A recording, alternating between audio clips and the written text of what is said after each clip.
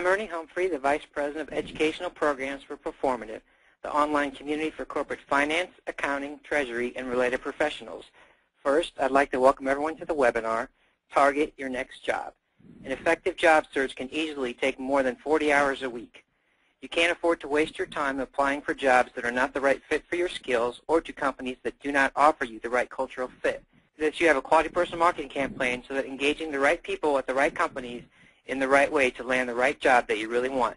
The main objectives of this webinar are to offer you practical and actionable advice in discovering your best job opportunities, engaging the right people within your targeted companies, and developing an effective personal marketing plan. A quick note on today's agenda, we will hear a presentation from a longtime corporate finance leader and certified career coach, and then we will move to a question and answer segment where we will spend the remainder of our hours. We would like this to be an interactive experience for you, so if you have any questions at any time, please go to the questions area in your GoToWebinar control panel and send us your questions. We can't promise to get all of them in, but we will do our best and we'll follow up afterwards with any questions we did not get to. A few logistical notes. We will be sending out a link to the soft copy of this presentation to all attendees later today, and we are also offering CPE credits for the CPAs in today's audience. There will be a final slide of the presentation that will contain the contact information for a certification manager in case you did not check the box to get CPE credits on the way in today. Okay, let's go ahead and get started by introducing our speaker, Moshe Kravitz. He's a certified 5 o'clock club career coach. Moshe guides his clients in selecting appropriate targets and in marketing themselves effectively. His experience includes many years as an educator, actuarial positions at CNA Insurance and Buck Consultants, and his position as Director of FP&A at a major telecommunications energy company. Everywhere he works, Moshe demonstrates a passion for helping others to improve their skills and efficiency. With this passion, he helps job seekers to hone their job search skills, enabling them to land offers more quickly and effectively. With that, I'd like to turn it over to Moshe. Moshe? Good morning. Thank you for coming. As you see on the first slide, our goal today is to target your next job, learn to develop your personal marketing plan. Let's meet George. George had been the CFO at a major publishing company, and he'd been looking for a job for a year, and he had worked with several career coaching organizations before he came to the 5 o'clock club.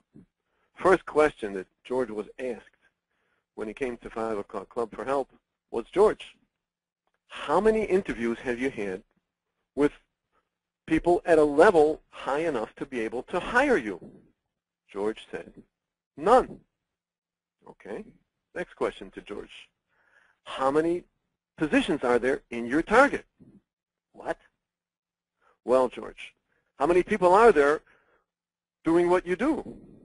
CFO, I'm a CFO. There's only one CFO per company. Okay. How many major publishing firms are there in your area? 7. So, George, there are 7 positions in your target. George, we'd like you to know that our research has determined that it takes about 200 positions to be able to have a reasonable chance of landing a job. If George is targeting 7 positions, he'll probably have to live a few lifetimes in order for the odds to work out that one of those positions should open up and be offered to him. Now, this 200 positions is not really a fixed in stone number. It varies.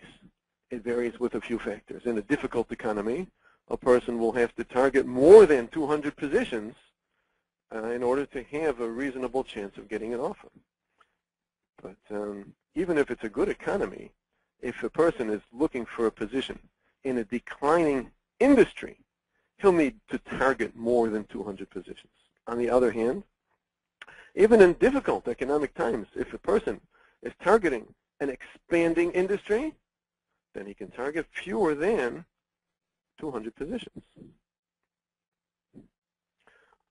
What's so bad about declining industry? Well, since revenues are decreasing, clients are decreasing, therefore staff is decreasing, meaning there's not many hiring opportunities and nor advancement opportunities. And those people who are still remaining, they lucked out and didn't get laid off, feel tremendous pressure, maybe they're next. That causes strained relationships among even the best of working associates. And all the opposite is true by an expanding industry. So when you're targeting positions, to the extent possible, you like to target an expanding industry, or at least a stable industry, and not a declining industry. A few examples I can tell you from firsthand experience when I worked in pension consulting. So everyone knows that every year there are fewer and fewer defined benefit plans in existence than there were the previous year. Plans are frozen, companies are merged into another company, and the pension plan is merged. People change over to a less expensive defined contribution plan, and so they need fewer actuaries. And all the symptoms that we just described are present in the pension consulting industry. The landline phone service is a declining industry. AT&T, the phone company, now bills itself as a service and entertainment provider because landline is a declining industry. Some expanding industries, just a few, medical supplies and pharmaceuticals, even though they may have their ups and downs, generally experience year-over-year growth. Back when I was in pensions, one type of annual analysis we would do would be for the medical retirements that are offered, medical retirement benefits offered to retirees, and we'd have to look back and project forward projected increases in medical costs. Medical costs always have been increasing for many, many years back, and as far out in the future as we could see, in double digits, 12, 14% year over year. That's an expanding industry. And now, after recent government regulation, compliance has become a big industry, and risk management. Companies like LinkedIn and Facebook are where you see a lot of growth. What about George? Let's see if we can help George to expand his number of targets and target maybe close to 200 positions. So what defines the target? First and obviously the job function. He's a CFO. If he can expand upon that and perhaps do some related types of activities. Maybe George interested to be a CEO. Maybe he can be a controller, VP of finance, etc. More job functions means more positions that George will be targeting, increasing the likelihood of getting an offer. Now, he said he works in major publishing. If he'll expand the definition of his industry or include other industries, that could give him more positions. Maybe he'll work for a smaller publishing firm. Industry could be defined in this regard, not only as the specific product that you're involved with, but whether you, let's say it's you're targeting a big or a small company, for-profit and not-for-profit, public, non-public, etc. All these things could be included in the industry criteria for the positions that you're looking for. So if George will look for, let's say, a printing industry or small publishers, then he'll have more positions to target. And finally, the third thing which defines a target, you have your job function, you have the industry, and you have the geography. If he wants to stay exactly where he is and not move, maybe he'll commute a little farther and thereby expand his geography. If he's willing to move, he can expand his geography even farther. These are the three drivers which define and limit the number of positions that might be available. You can move any one of them, and you can be targeting more positions. Now, let's make it very clear that when we talk about targeting 200 positions, it does not mean 200 openings. Let's go back to George. There were 7 positions that he was targeting. They may have been all filled. Doesn't matter. Because we're not chasing openings. We're pursuing positions. And let's see the ramifications of that statement. Since it's known that not all jobs are advertised. Most jobs are never advertised. Those jobs that were publicized either through advertisements, be it print, be it online, whatever, or publicized even through recruiters, all of those all together will account for 10 to 20% of all jobs that were offered. The other 80%, the hidden job markets, were never offered.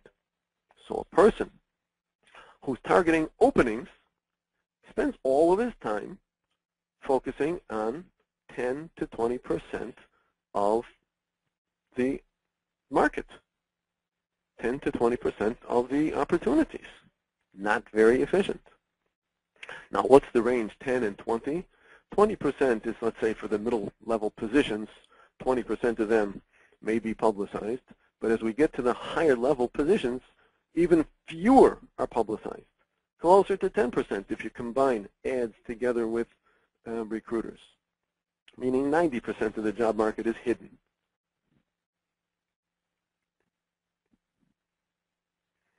How do we find 200 positions to target? There's a lot of steps. It's an important question and takes work. It takes work, but it's not insurmountable, and you can even enjoy it. The first step will be to brainstorm. You'll come up with many, many, many ideas. You can't have too many ideas because afterwards you will rank them, prioritize them, see which are more relevant to you, which are less relevant. After this compiling of an initial set of targets, you research them and see if they indeed are the way we thought initially that they would be, and then look for the specific companies within each target and individuals within each company, and finally use all that information to write up and draft the step-by-step marketing plan. So let's go through these. When we say brainstorm, we mean not only on your own, but with the help of others, with your friends, with your family, with your trusted associates. Brainstorm and brainstorm all the possible jobs that you could do with your skill set. And not only the things that occur to you initially, try to go out of the box, and I'll give you a few examples of, I came across recently, last week, I saw a statistic that the apps economy in 2011 boasted 466,000 positions. It means not only the apps programmers, but all the chain up and down supporting those workers, 466,000 versus 2007 when there were 0 positions in the apps economy. Had a person been doing his brainstorming back in 2007, would an apps economy job have appeared on his brainstorming list?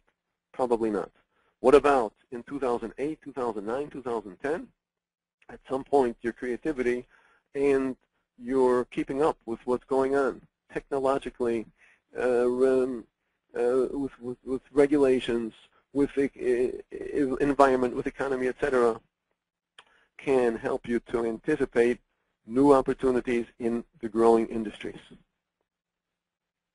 Now, one very, very practical way to do this brainstorming is to start with an inventory of your skills and passions, and then from there brainstorm all the possible jobs that you could do successfully using one or several of those skills and passions.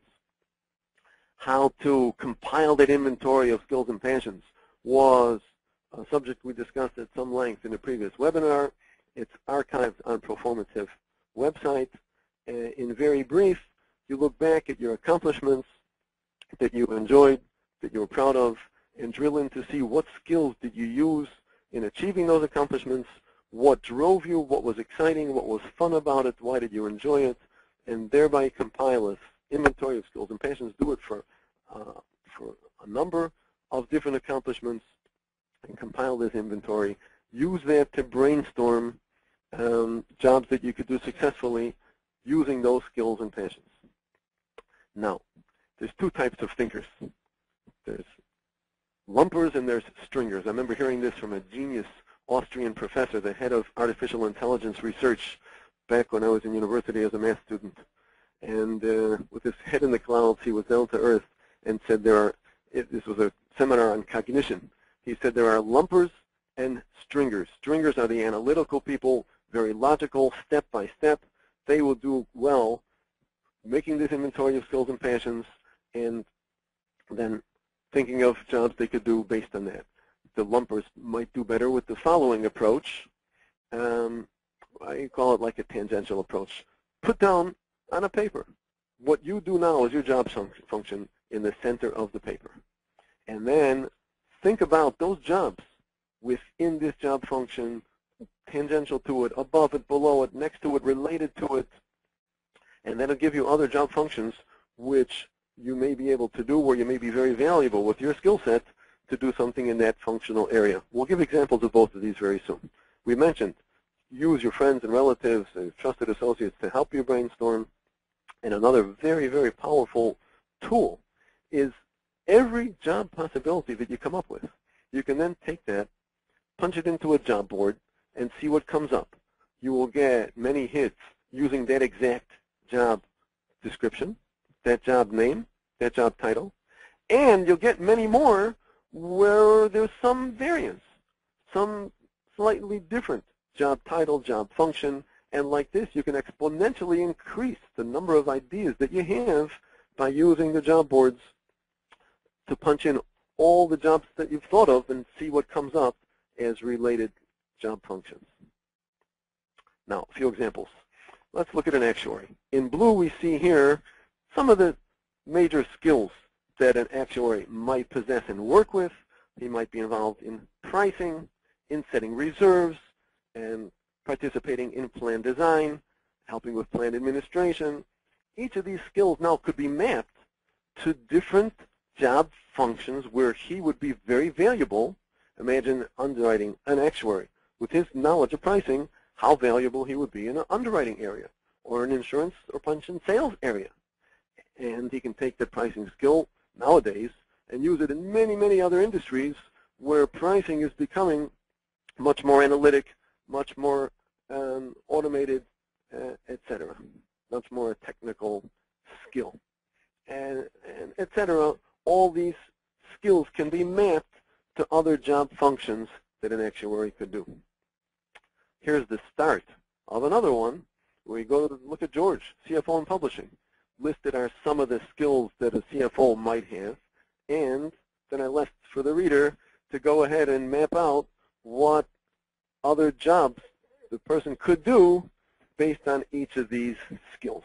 That is how it works. Let's look at the other type of example. Spoke recently with a client who's been 20-some years in Treasury, and we did this. A treasurer's job involves or borders on all of these various functions, and he could anticipate targeting positions in these various functions, and if he still needs more to get to his 200 number, he can do the same thing, pick out any one of these boxes around the edge, and do the same thing, all the job functions which are tangential to that function. Okay, so I think with this, you can get yourself to at least 200 positions. Now, 200 positions doesn't have to mean 200 different job functions. It means 200 people doing what you want to do within your industry, within your geographical limitations. Right? Let's say a simple example, a guy is out of school as a programmer, wants an entry-level programming job in New York City. There's more than 200 people in New York City doing that. Right? If a person is a CFO like George for major publishing, then there may not be 200 people doing that. In his case, there were 7. Okay. So if he'll agree to be CFO of a printing company, maybe he'll add another 50 positions by including that second target. And if he'll expand his geography, let's say, to be global, maybe he'll hit 200 positions of people doing those things within that geography. Okay, so we have our 200. We need to rank them. We're not. We are not. We're never going to go and ramp up a marketing campaign for all of those different job possibilities that we brainstormed. For sure not. That was not the purpose of it. The purpose was to come to the next step and rank them and see which ones make the most sense for us. So one of the criteria to use in ranking these job possibilities is see how each of these ideas would lead either in the direction or away from our career and personal goals. That's another thing we discussed in the previous webinar, how to compile this written description of our career and personal goals. And we use that to help rank these job possibilities, which ones more lead us towards our long-term goals. Another tool that we can use to rank our job possibilities is the grid. The grid means as follows. All these jobs that we brainstormed we'll write along the left side of a piece of paper or an Excel spreadsheet if you like, and across the top we put each of the skills, each of the passions that appeared in our inventory of skills and passions. And then we put a check. Job idea number 1. Check off those skills which would be used, those passions which would be used in that job function. Job idea number 2, etc., etc. If you do it in Excel, you can total how many checks you have and then sort and rank and see which jobs had the biggest amount of checks. And you can rank it like that. Other things that we can use to rank the ideas we discussed, is it an expanding or declining industry? What would be the salary and growth potential in this particular job? How much retraining might I need in order to embark on that position? And an important point, what's the culture? If I've been working in industry X and I'm now targeting a job in industry Y, what is the culture that I'm used to? What's the culture like over there? Will it be a fit? Will it bring out the best in me? Will I be comfortable working over there? Very important factor. We can use that in ranking our job possibilities. Now, another important thing that we're talking about ranking is that once we start picking out particular companies to apply to, there will be the companies that we would love to work for. Call those our A companies. Many companies that they're good. We'd be good to work for those. And those companies that we hope we never have to work there. Now, do not scratch those C companies off your list. They're very important for several reasons, and I'll tell you right now why. I had a client who told me the last time he interviewed for a job was 14 years ago. Okay?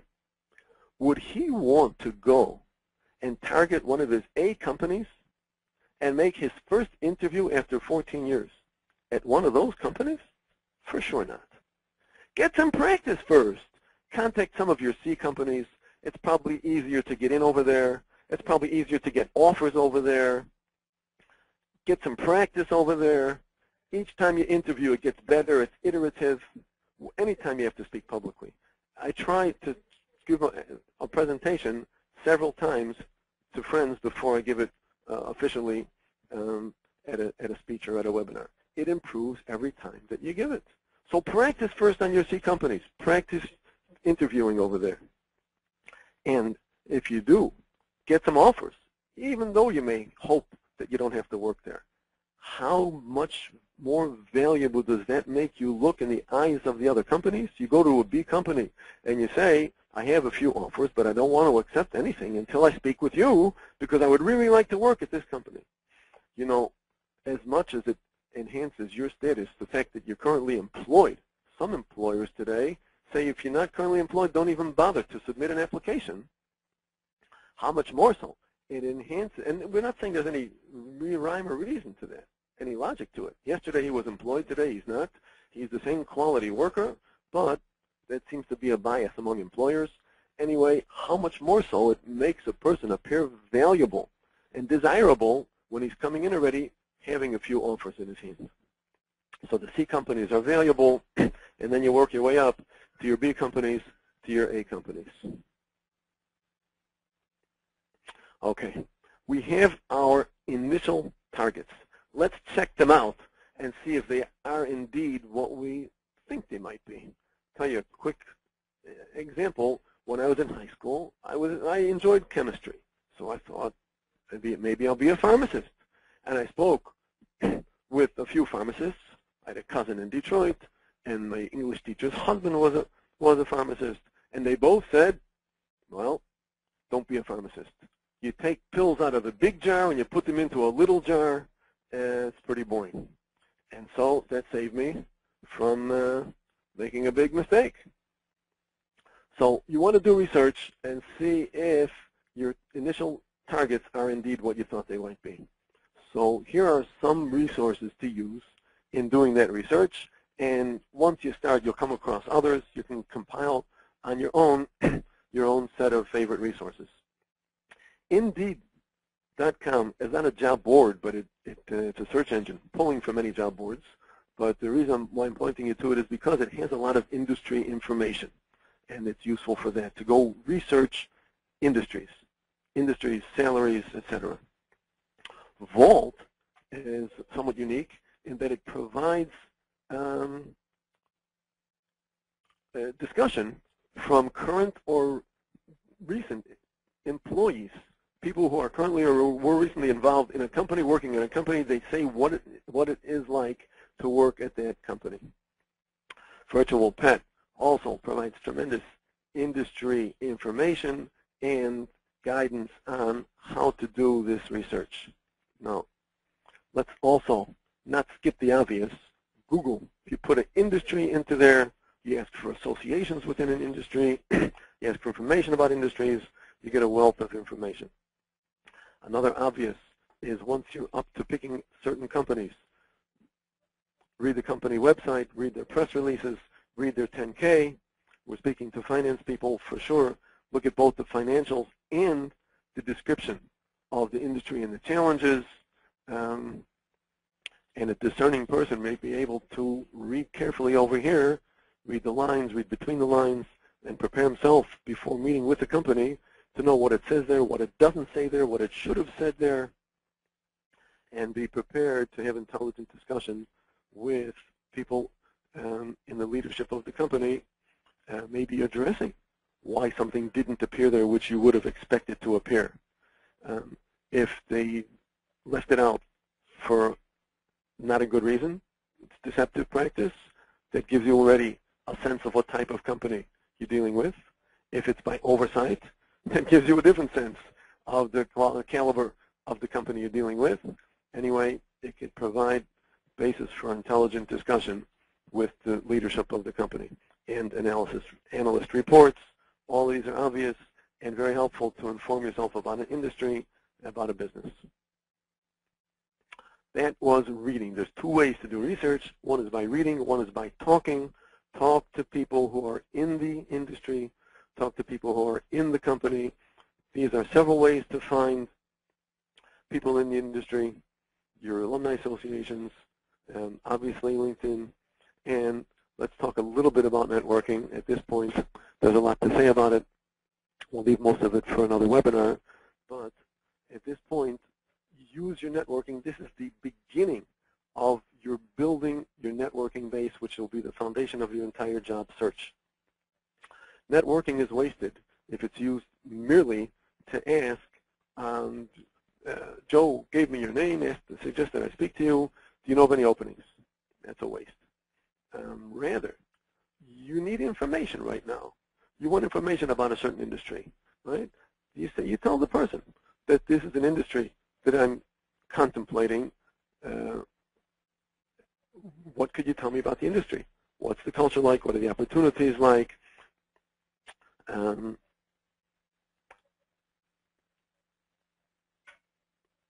long have you been in the industry? What's your function? Do you enjoy it? You can compile for yourself a list of questions that you ask these people who you begin to meet, you begin to network with, and at some point, when you have already a list of tentative targets, you can ask your networking contact, are you familiar with these companies? What's the culture like in these companies? What's the financial strength like in the companies? What's the atmosphere like to work in these companies? Would you know anybody in these companies whom I should contact? Could I use your name, etc.? This forms the basis of your job search. So talk to people, as we mentioned, in your target industries and people in the companies that you begin to target. Some obvious targets in those companies: investors, board members, anybody in the C office, anybody who reports to them, to get a feeling of what the issues are, what the challenges are, what the growth opportunities may be, what the culture is like in each particular company. Now, as far as finding the specific companies to apply to, there are many, many resources. We list a few for you over here. Hoover's and Reference USA is usually available through libraries, and you can search for companies by many, many different parameters, by size, by SIC code, by industry, by location, etc. Jigsaw is an interesting resource. You can put in a company and then ask to see all the marketing people, all the finance people, all the managers, all the directors, all the C-levels in the company, and it brings you back names and contact information. Now, as with any database that provides contact information, there's no such thing as 100% completeness and 100% accuracy. Marketing people tell me that 50 to 60% completeness and accuracy on a list that you may purchase for making marketing contacts would be considered good. I spoke this week with Jigsaw, and they claim 75% accuracy. And I've been on there, I looked at my own company, and it looks quite plausible that it might be 75%. And they have a model where they incent the users to update the information, and that's probably why they achieve a somewhat higher degree of accuracy. I wish I had something which was 100% accurate to recommend. I don't know of anything. If anybody does, you'll do us a favor by suggesting it to us. Anyway, it is a way of getting the names of people in management positions in any given company.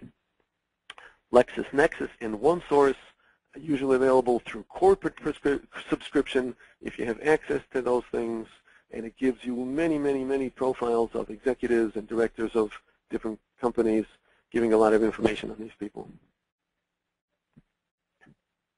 Okay. With all of this information now available to us, we can sit down and write down our personal marketing plan. Looking for a job is a marketing activity, and it pays to be businesslike about it and write a marketing plan. We've ranked our companies. We've researched and found which companies to contact, who to contact. Now we have to put down which companies, whom to contact in that company, when to contact him, how to contact him, and track what happens. Track the date that I sent the correspondence, track the date that I got the response, what did he respond, what did I answer back, keep track of it, because it's too much to keep in a person's head. Some clients have suggested that Jibber-Jobber is a software which is very useful and an easier way to track all this information for a job search than keeping it on pages or on spreadsheets. There's a free version which they said is robust and adequate for this purpose. Whatever happened to George? Old George. Well, George did target more positions, and George got hired. I have some more resources for anyone who would be interested. if you'd like to contact me, I'd be happy to email to you other resources that can be used in the job search process.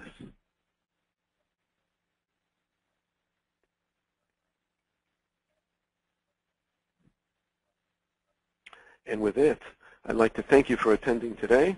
I hope that you found it interesting and useful, and we'll turn it over to Ernie. Thank you very much, Moshe, for that very actionable advice and content. It's very valuable. As we transition to the Q&A portion of the webinar, we're going to launch our polling questions. Please note that for those of you in the audience who are after CPE credit today, you'll need to answer both of the polling questions. As a reminder, if you have a question you would like to have answered by Moshe, please visit the questions area in your GoToWebinar panel and ask your question. I'm going to go ahead and get the Q&A session teed up so we make the best use of our time here this morning. And just please, we'd appreciate it if you would answer those questions. We'll leave each poll up for 2 minutes. Moshe, our first question is around the fact you mentioned that 80 to 90% of the jobs are unpublished. So can you give us some advice on how to go about accessing those unpublished jobs? Yeah, it's a good question. We've mentioned building your network. That is the way to do it, and not targeting, as we said, openings, but developing relationship with people, an ongoing relationship with people. Right? You began conversation with this person, maybe a person to whom you were referred and suggested, maybe a person to whom who you found and made the connection on your own, but you begin to get information about the industry. You keep in touch with the person monthly basis, every 2 months, provide information to him. You're doing research. You're learning things he may not even know about. Send him a link to an article or a webcast or something like that. Keep in touch with him. Keep yourself in his mind. As you learn more, you can come back and ask higher level questions, more sophisticated questions. You'll find them challenging. You'll find them interesting. And building a network of at least 6 to 10 people who you keep in regular contact with, culminating in a network of people at a level who could offer you a job. And if they're looking at your background saying, oh, we could really use somebody like that around here, I wish we had an opening. You keep that up, and eventually the openings start to come in. We discussed this a lot in a later webinar, but that's it in a nutshell. Okay, great. Next question is around, give us some advice on how to find the hiring manager or the right person to target for a specific job opportunity. Obviously, as you mentioned, and when you're ready to do that, but how do you go about finding that right person? Okay, so we mentioned in the webcast how to get names, contact names, but your question is to find out who's the right guy. The best information to get is insider information. If you can somehow network into a company and get somebody who you know or who knows your friend and can tell you from the inside who is important over there, that's the best way to get it. And you may not necessarily want only who's the hiring manager, but it's very, very helpful to know who are the influencers. The influencers might be a superior to that hiring manager, might be a peer, it might be somebody 1 or 2 or 4 levels below, somebody who's been around a long time, very respected for his knowledge. Who are the influencers in that company? And if you can get in contact with them, that can be very helpful to promote your case. Okay, great. We have a question from one of the attendees who mentions that he has thought about following your strategy of finding a job that might not be the best fit, and it seems as if there was probably a senior level person who was offered a lower level job at about 1/3 of the pay. Wow. And now the person has been out of work for a few months now. So what is your advice as far as taking that job, and then say if you take a lower job, is that going to affect your marketability in the future? Yeah, unfortunately it does. It does. It's tough.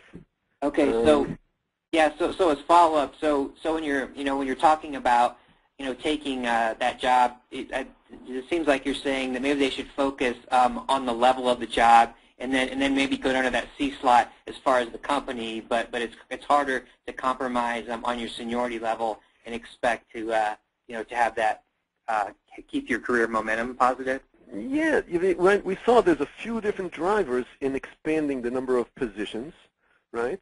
One of which, and it's certainly not the first, is to go down a notch, right? When it's not as detrimental to go down a notch is if you're jumping industries or even jumping careers, right?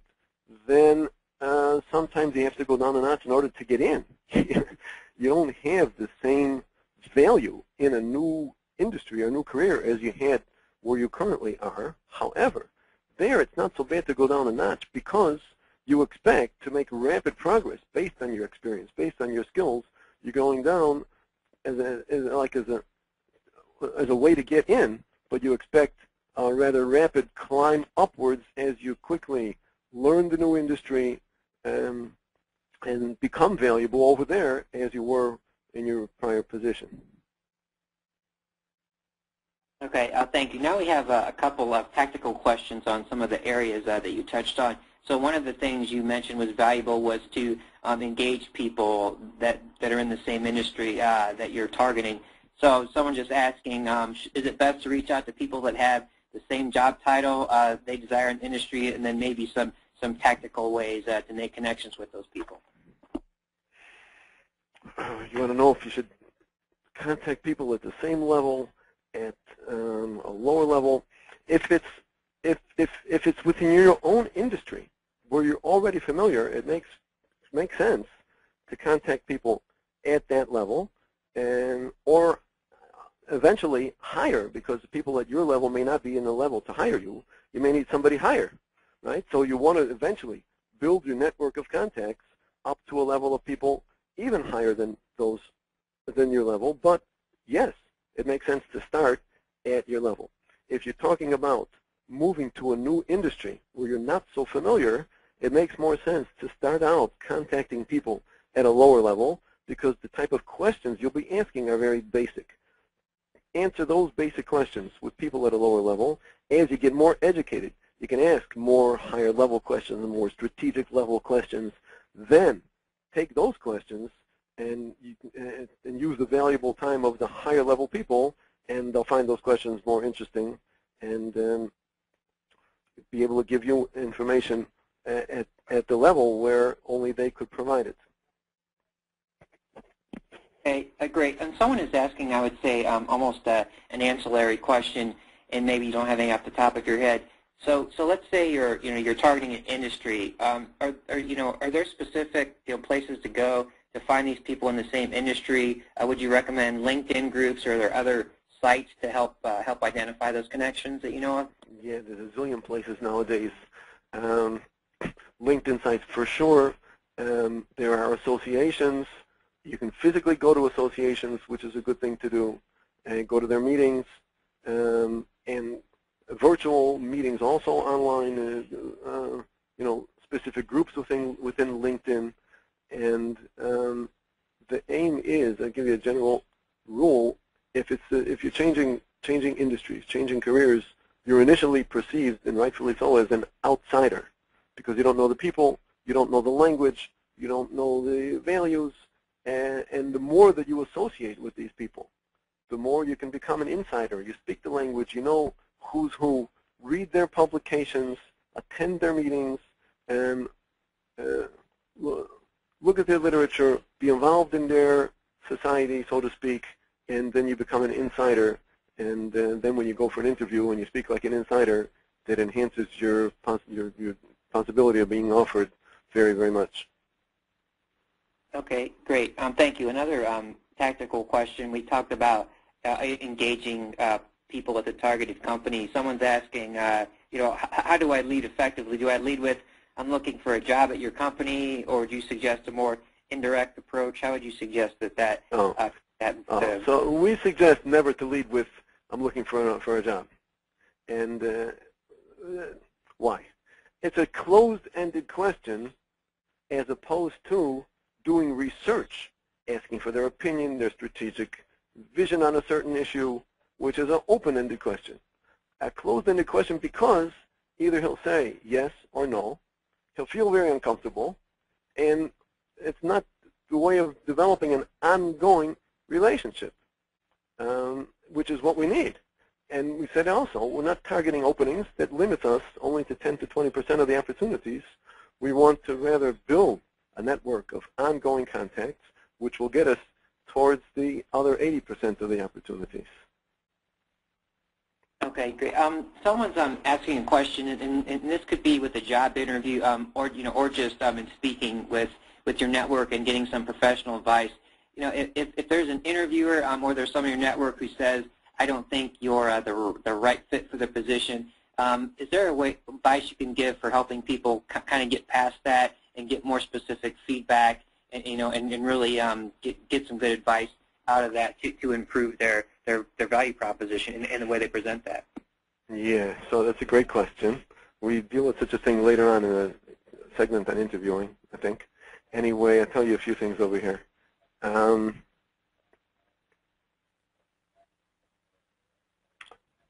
Anytime you go on an interview,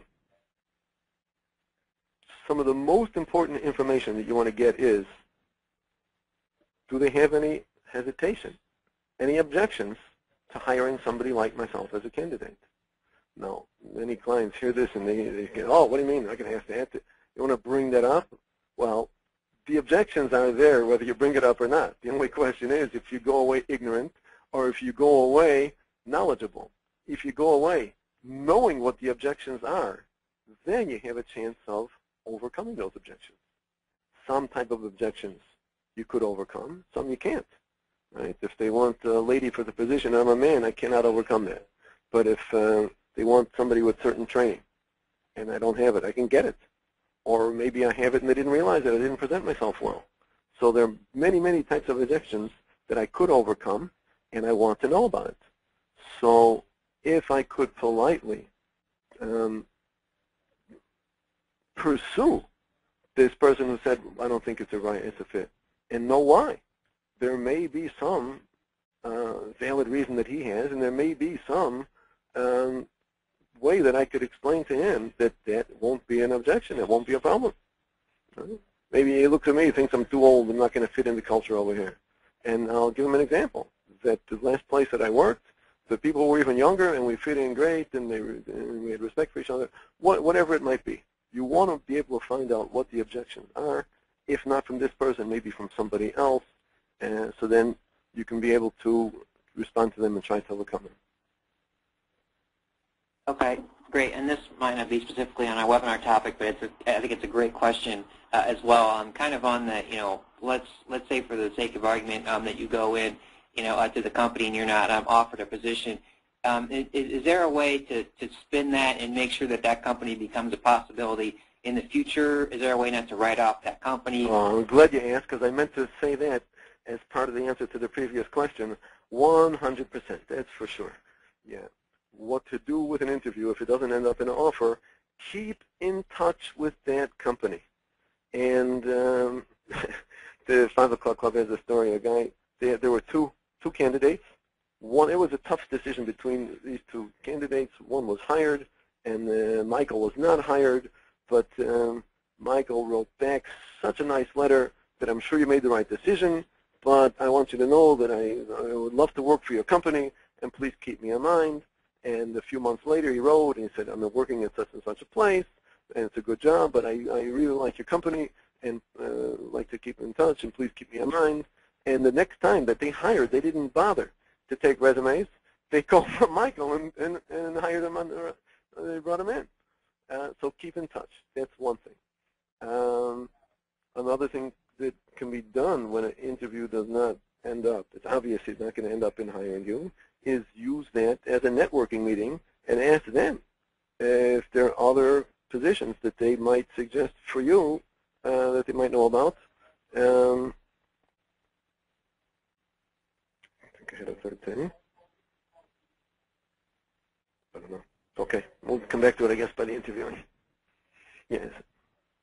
Okay, great. It seems like you're very well connected and you talk with quite a few people.